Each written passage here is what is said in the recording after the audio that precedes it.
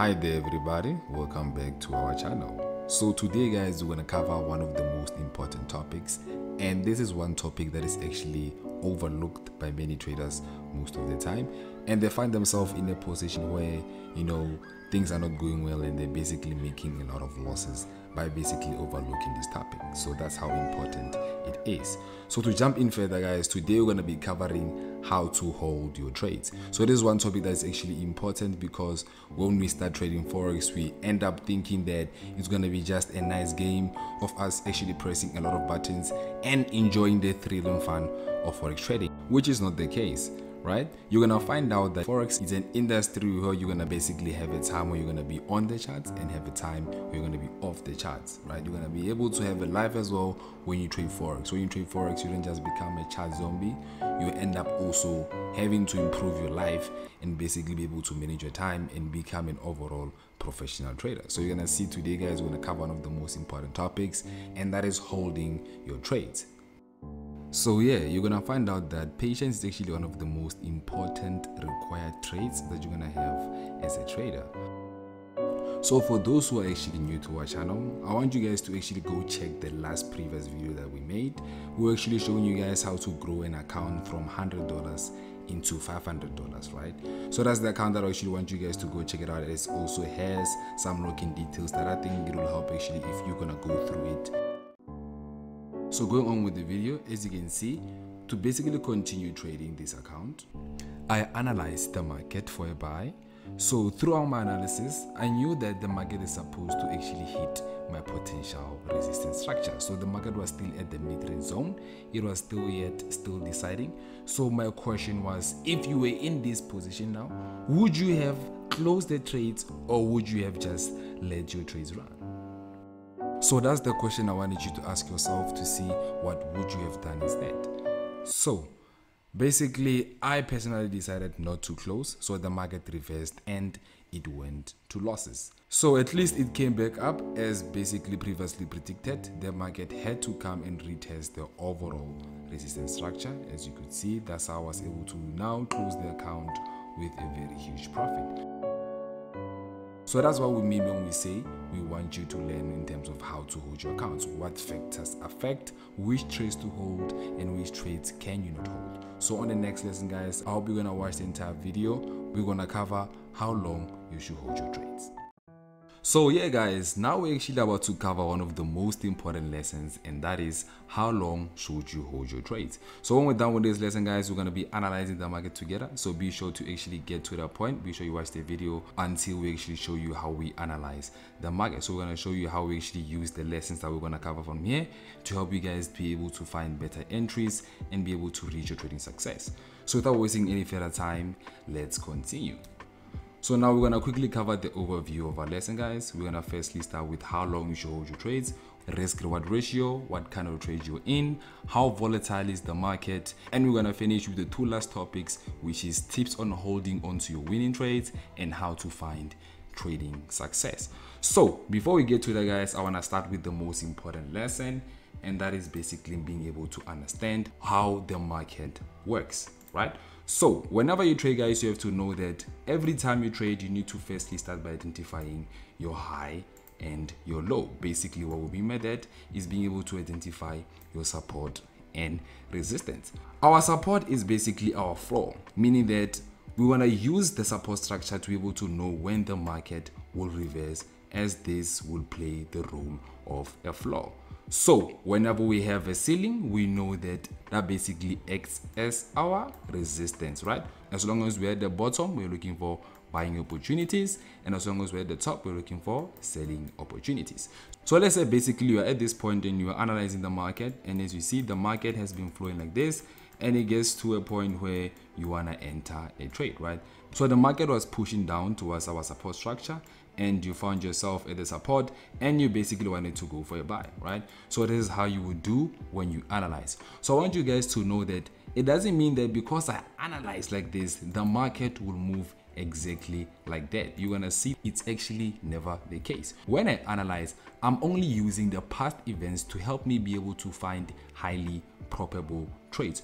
Though I said the market will move in this direction, it doesn't mean it will move like that exactly. The market will decide how long it will take for it to reach that point. As you can see, it's up to the market to decide how long it will take to reach your level. When you choose a direction, you're only just choosing the direction and not how long the market will actually reach your level. Meaning that, guys, as long as you're gonna be trading here with us, when we talk about Forex, that time is irrelevant. Meaning that whenever you enter a trade, don't say that because you entered the trade today, you want it to close on the same date. Only the market will decide when to close. You'll get to see that the only thing that matters in the Forex industry is, of course, volatility, right? Volatility is obviously made by what? The power of buyers and sellers. That's what actually causes the market to move. Meaning that whenever I'm going to be trading the Forex industry, guys, I have to know that it doesn't mean that because I want to go for a direction, the market should move exactly like that at that time. So let me explain to you what I mean by this. So you'll find yourself that the market was moving like this. When the market moves in this kind of manner, we call it low volatility, right?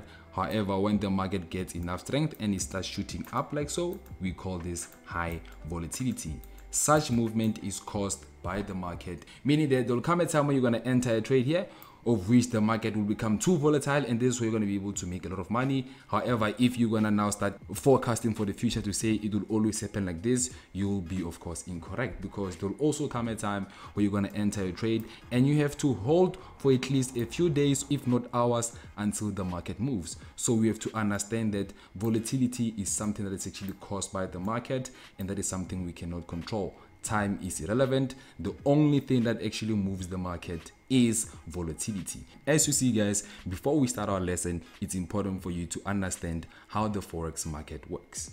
So I quickly brought you here, guys, because I want to explain something that I think it is very important for you guys to actually get to understand. So we know that whenever the market approached this level, we were looking for buying opportunities. As you can see, guys, this is acting as a support structure for this buy trend. The market is now going on a bullish momentum and it has an uptrending support, meaning that this is still our floor. However, it is still uptrending. Should the market cross it, it's going to become a resistance, right? So I want to cover a simple concept real quickly for you guys to understand.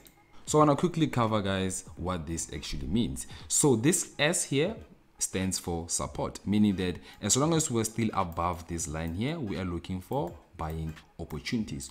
Only when we cross, that's when we're going to look for selling opportunities, meaning that our floor will become our ceiling. As long as this is a floor, should I cross my floor, it becomes a ceiling. Equally opposite, if this is basically my ceiling, should the market decide to actually go and cross this level, it will now become a support. Whereas in this stance, our ceiling becomes our floor. As you can see, guys, it's important for you to be able to understand these concepts, as you can also use them to enter some trades. So now back to our chart, we see that there's an uptrending support structure. The market has broke support and now it's beneath it, making it a potential resistance. Hence, this is one of the indicators that I might use to help me find a sell entry. So I see that I'm expecting the market to sell at this point. So this is my direction, as you see, guys. I'm expecting the market to sell in this direction. I'm not saying the market will actually sell exactly like this or as quickly as my arrow dictates. No, we do not lead the market, we only follow. So I'm only following the trend. As the trend moves from a buy into a sell, I'm only entering my sell trade and choosing my direction. However, the length or the time it will take to reach my point, for that I cannot control. So let's see what happened. So as you can see here, guys, the market actually came back up. As you can see here, the market came back a bit. I went to some bit of losses, and from there it decided to push back up and to come back and retest that level, which is basically, if you look by the past event, it was of course more of a ceiling. As you see here, guys, we had a potential market ceiling there where the market came to retest our ceiling and dropping as the overall sell. As you can see here, guys, whenever we say the market will be dropping, whenever we're going to be analyzing, we cannot choose or dictate how fast or how long the market will take. That will depend solely on the market. The only thing we can do is only choose the direction the market would head into. Let's look at the next example. So if you look at this example here, guys, I analyzed the market and I basically saw my nice buy trade and I want to go for a buy and I made my analysis, you see. So here from my analysis, guys, what do you think? How long do you think it will take for me to actually come from here and end up reaching this point? So I want you guys to understand that is something that we cannot control. We just have to wait to see how the market actually plays out.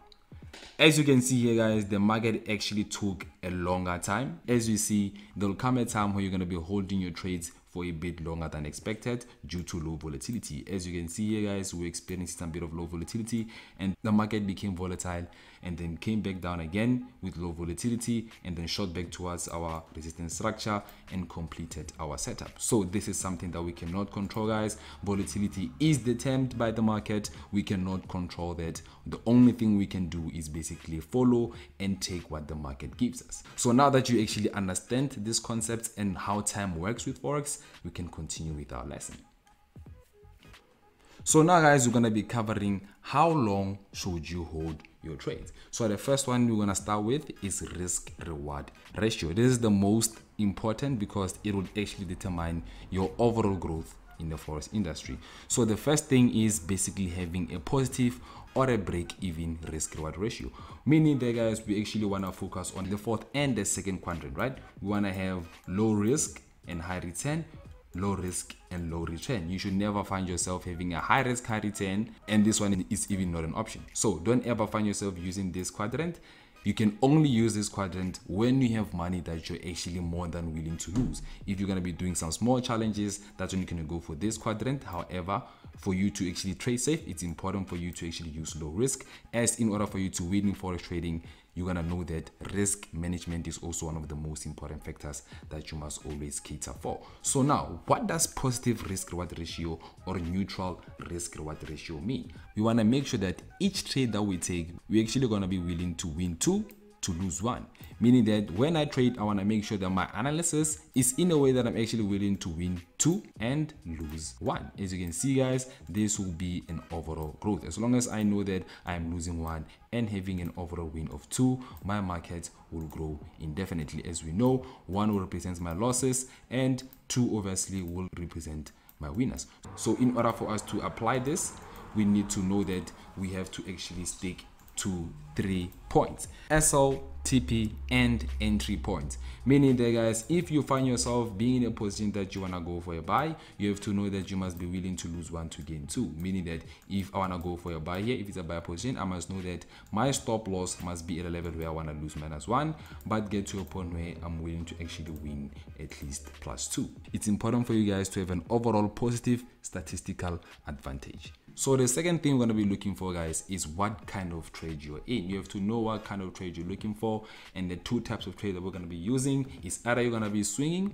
or scalping, and that will actually help you know how long you should hold your trades. So what is a swing and what is a scalp? To swing is when you're going to hold your trade for more than a day, and when you scalp is actually when you're looking for some active trading where you're going to be quickly in and out of the market. So being able to understand that can actually help us a lot. So how can we actually use this information in a way that we can understand it? Let me just make a brief example. Let's say, as usual, we have our resistance at the top, and we know that we have a support structure at the bottom. And basically at this point, guys, we're actually analyzing this from a weekly perspective, meaning that we're analyzing from a very bigger time frame. So the market can actually do this, right? You can find a time where the market does this. What do I mean by this? How can you understand how to swing or how to scalp? So basically, guys, what scalping is focusing on such small trades. It's basically going to smaller time frame where you're going to be analyzing the market only at the current moment, but on a smaller time frame, not looking at the overall. So basically this will be your now resistance, and this is going to be your top. As you can see, the movement is going to take now a short period, whereas if I'm actually looking for a swing trade, it's going to be a bigger time frame. It's going to take time to come from here to here, but it will take a shorter time to come from here to here. So when I scalp, I'll be focusing on those small things, but when I swing, I want to actually catch the whole movement. So as you know, when you trade, you have to understand if you are a patient person or you want to be more of a scalper who's going to be in and out of the market. So lastly, guys, the most and last important one is basically volatility, right? So in your case, guys, luckily we have covered this one, so you already know how the volatility works. As you can see, guys, all these 3 actually help a lot in knowing that how long you should hold your trades. As you know, risk reward ratio helps us being able to know that we're going to be having an overall win. Scalping is to know which trade we're going to be taking. Are we going to be looking for a scalp or a swing trade? And lastly, is the market volatile or not? So without wasting any further time, let's continue. So now guys, we're going to cover the tips on how to hold on to your winning trades, right? So in order for you to do that guys, you need to know that you need to firstly identify your exit point, right? That is the most important, as you're going to need it in order for you to know when to actually close your trades. So for you to know on how long you should hold your trades, you're going to be able to do that knowing that you know when to close it. That's how long you can hold that trade. You're not going to close due to time, but you're going to close due to a level that the market must reach. You understand that because we covered it. So now the next thing that you need to know guys is scaling in. What is scaling in? So when we talk about scaling in guys, basically that means we are adding to our winners. So let's say the market is currently at this point and I'm going for a nice buying position here. So I'm analyzing the market and I'm seeing that I want to go for a buy. This is my direction. I've identified my support structure and I've seen my resistance structure, and I'm seeing the market is now going for potential breaking of this trend line that we see here, and we're expecting the market to actually push it upside and test the overall resistance. So I'm going for a buy, enter my buy trade, and the market goes up. So I see that the market pushed up. Now I'm seeing basically where the level has been crossed and the market is now playing in the zone. I still have my buy trade here. So what is scaling in? Scaling in is when you add another buy onto your winning trades. Meaning that guys, most of the time, many people only add more trades onto their losing trades. And that is how their losses always become more. How the world works, like that's exactly how the Forex market also works. Watch your focus on growth. So if you're going to be focusing a lot on your losses, if you're going to be adding on your losses, busy being on your screen for your losses will be more. If you're going to be focusing a lot on your profits, being able to increase your profits, working a lot on your profits will be more. Watch your focus on growth. That is the most important concept that you're supposed to know, and that will help you a lot as a trader. So we see that the market here, we've entered a buy, and it gave us another buy position, we've entered another buy, and that's basically when we're scaling in, right? As long as you see a nice position to enter another buy, you're going to enter a buy. Here it's going to be basically a nice buy entry. Here is upon retest. This is here upon break of a trend, and here we basically close the trades with a nice scaling in method. So now guys, what is scaling out? So when we scale out guys, is when you have a bigger position running. Let's say you have big profits, however you want to hold until a specific level, right? So when you scale out, you're basically decreasing the amount of profits that you have on your running trade, meaning that you're actually closing half and leaving the remaining half in your running position until it actually hits the final exiting level. So next we're gonna cover setting trading times to review your trades. This is one of the most important that you actually guys must know. Many people think that when you're going to trade Forex, you have to be on the screen the whole day, sleep, work, repeat, sleep, work, repeat, which is not the case. When you trade guys, you're going to see that you need to have a time where you're going to be analyzing your charts. It can be in the morning, you're going to be analyzing your charts, and then you're going to find your time. It can be in the AMs or midday where you're going to enter your trades, and then you're going to have a time you're going to have to let your trades run, as they have to do they take their course, and then you're gonna come back and then check at a different time on how the trades actually went, and that's how we actually go about trading. So the last and the most important thing guys is basically staying away from the charts. This one we've been covering it over and over again, knowing that if you're gonna be glued to the screen guys, that's how the Forex market will get to work you. That's what's gonna make you actually change your overall plan, and you're gonna end up being a losing trader. So now we're done with this topic guys. I hope you're enjoying the lesson as it is. We can continue, and remember, after covering all this lesson guys, we're going to be analyzing the market together. So last but not least guys, how to find your trading success. I'm going to wrap this as quickly as I possibly can. So the first thing that you're actually going to need is to firstly identify a proven trading concepts. For example, we can use breakouts, or you can use high and low. What high and low is basically be able to find the low for a specific day and the high for that specific day. So now, secondly, you need to develop a strategy around your trading concept that you might have found. So you have to see how the market works, and you're gonna find a way to make sure that you're gonna back test that strategy, which is step number 3. You're gonna be validating your strategy and back testing and seeing how you can actually make it work. The last and the most important tip is to always put yourself in an environment where you will stick to a trading strategy no matter what. So it's important for you to actually find a strategy that suits your trading style, and you're gonna work on it for the longest time. And apart from that guys, stay tuned for our analysis. I hope you enjoyed the lesson. Let's get more into it. Yeah, so welcome back to the charts guys. So today we're going to be covering USD CHF, also known as the dollar Swiss.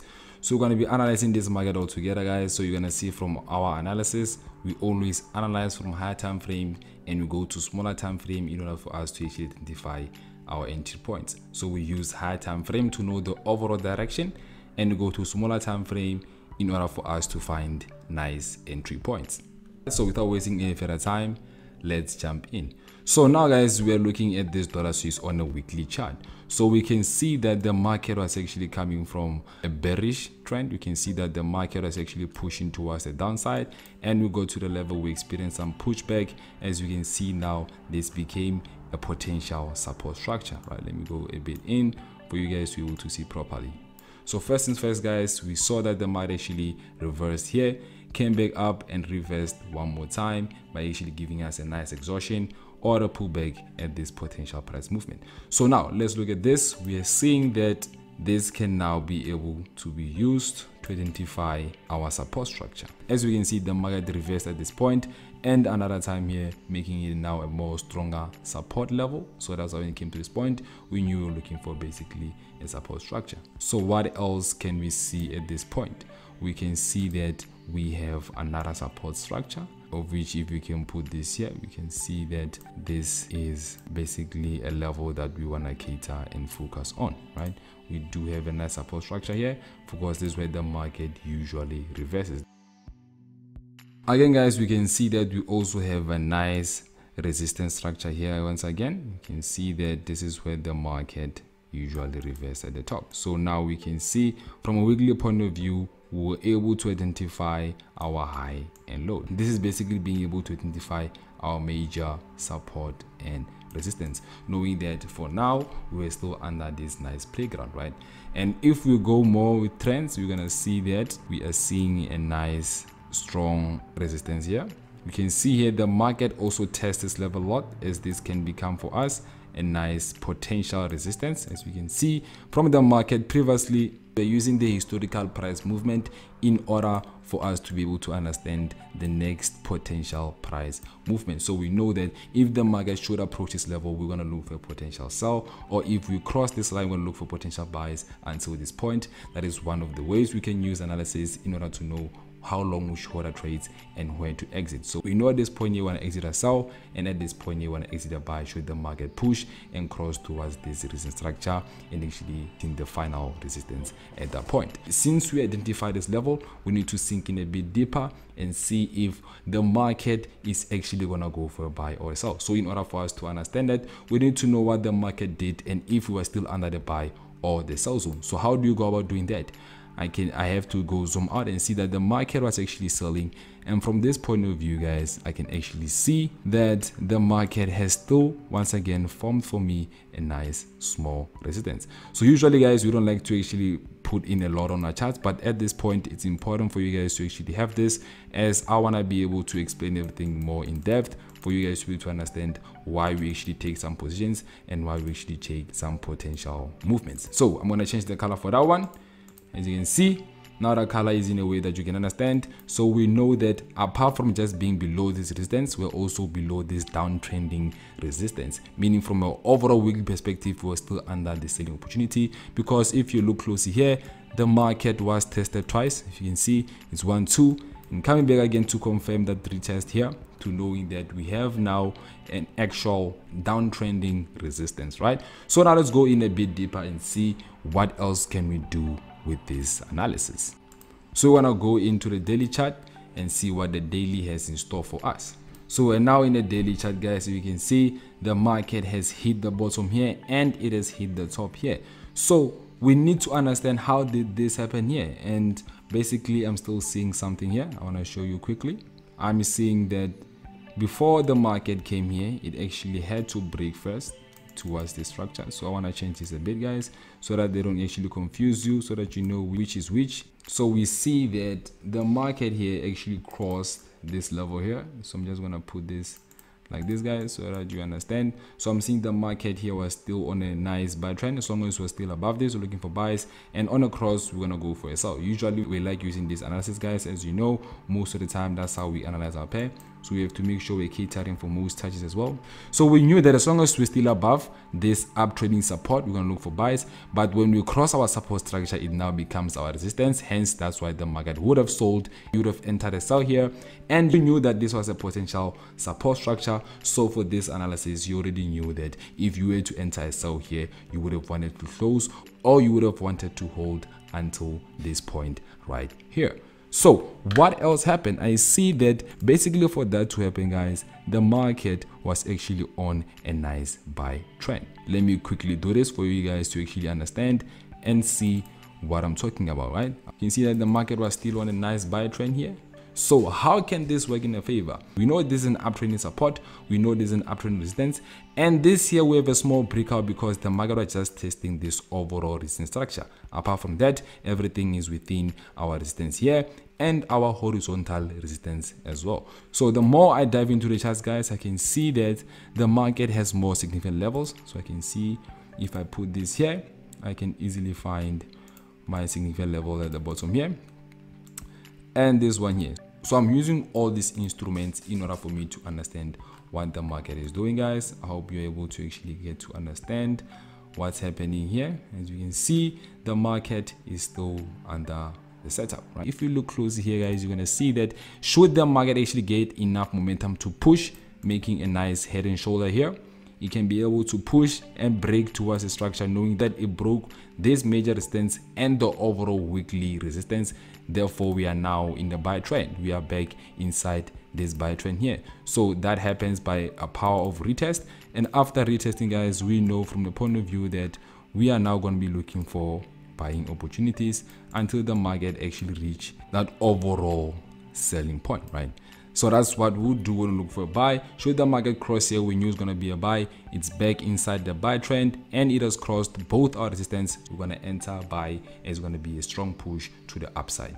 And for those who don't see the head and shoulder that I'm talking about, I'm going to quickly show you what I mean by that. If we dig in deeper here, guys, you're going to see the market actually came from here, went back down, came back up to retest this level, went back down again, came back to retest this level here, went back down, and now it's forming a potential head and shoulder. So since we're still under this position, guys, what I'm actually looking for is opposite of that direction. What I'm looking for currently, guys, I am now looking for what we call a nice selling opportunities. Why do I say that? I'm seeing that the market has the possibility of actually retesting this point and actually dropping towards this level. And for the market to reach a level, it will be testing the overall support structure. So for that, I need to confirm. Let me go to the weekly time frame quickly and show you what I mean by that. If you need to identify the overall support structure, you can see here as well is still support structure here as well, guys. I don't know if you guys can see it in the touch, and that's basically the low of that. So meaning that because we're still under this resistance, guys, we are still looking for selling opportunities. Now let's go back to the smaller time frame in order to see what we're gonna do exactly. So if we look here closely, guys, if I would enter a sell with my analysis, guys, I'm gonna be hoping to sell until it reaches the overall support structure. So in order for you guys to be able to understand how we approach analysis, do check out our other YouTube channel. I recommend you should go through the channel, as it can really improve your analysis levels, and you can see how you can implement the lessons you have learned from this video onto that lesson as well. So apart from that, guys, I hope you enjoyed the video. This is FX GOAT Mentor signing out.